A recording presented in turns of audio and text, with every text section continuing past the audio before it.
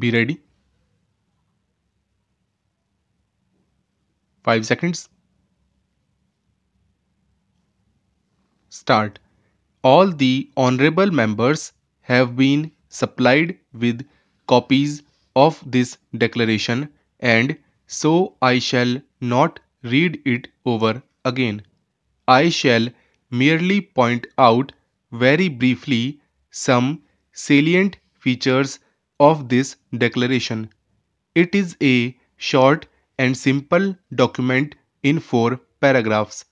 The first paragraph, it will be noticed, deals with the present position in law.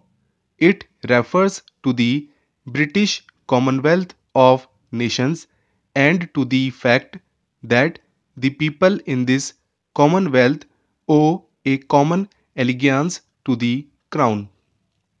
That in law is the present position. The next paragraph of this declaration states that the Government of India have informed the governments of other Commonwealth countries that India is soon going to be a sovereign independent republic, further that they desire to continue her full membership of the Commonwealth of Nations, accepting the king as a symbol of the free association.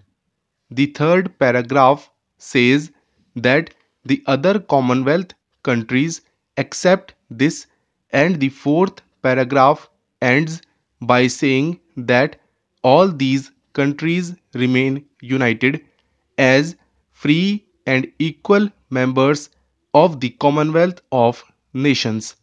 You will notice that while in the first paragraph this is referred to as the British Commonwealth of Nations, in the subsequent paragraph it is referred to only as the Commonwealth of Nations.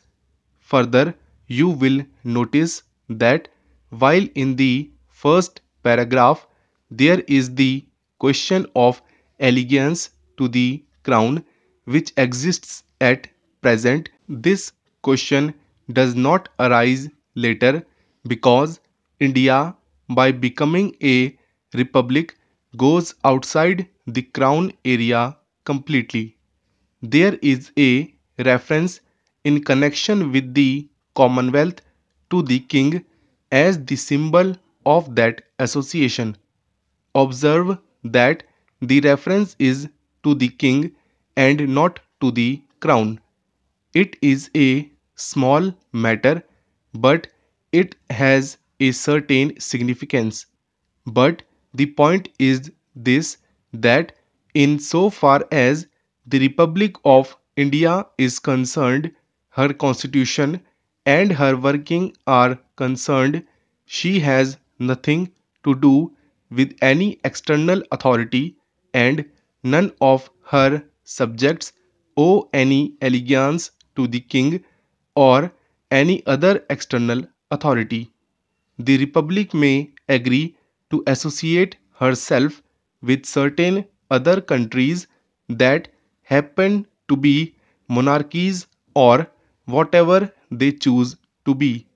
This declaration states that this new Republic of India, completely sovereign and owing no allegiance to the king as the other Commonwealth countries do owe, will be a full member of the Commonwealth.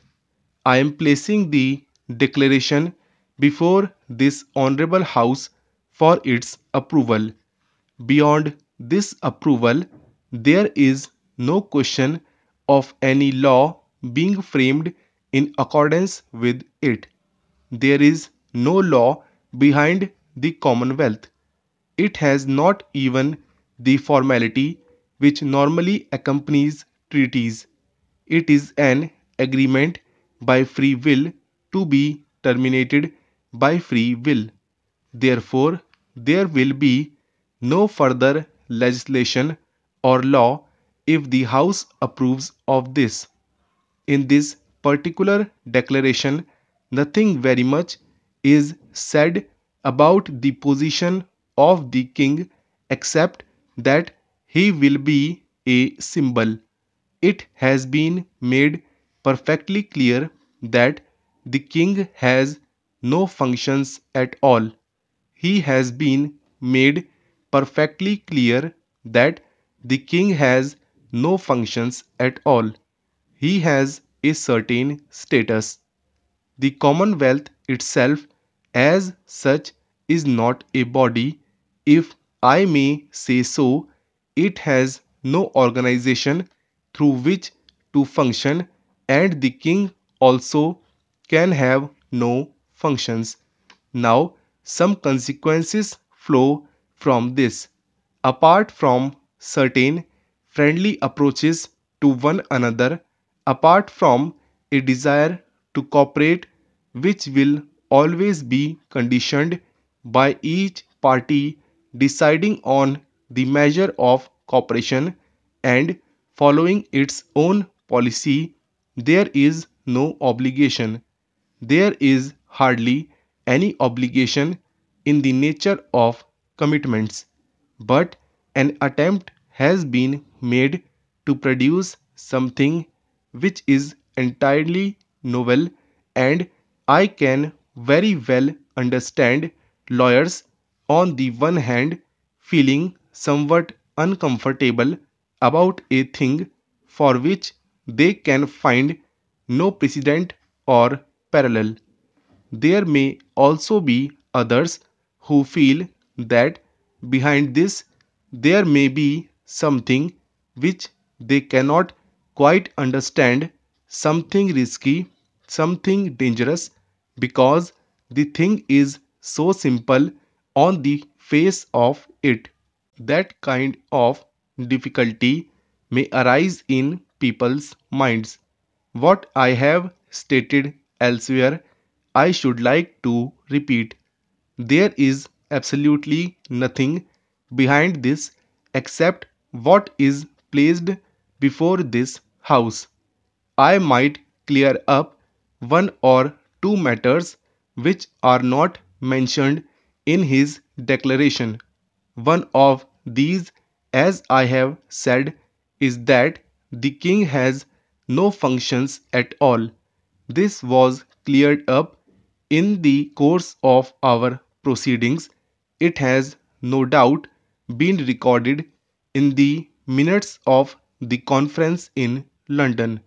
Another point was that one of the objects of this kind of Commonwealth association is now to create a status which is something between being completely foreign and being of one nationality. Obviously, the Commonwealth countries belong to different nations. They are different nationalities. Normally, either you have a common nationality or you are foreign. There is no intermediate stage. Up till now, in this Commonwealth or the British Commonwealth of Nations, there was a binding link which was allegiance to the king.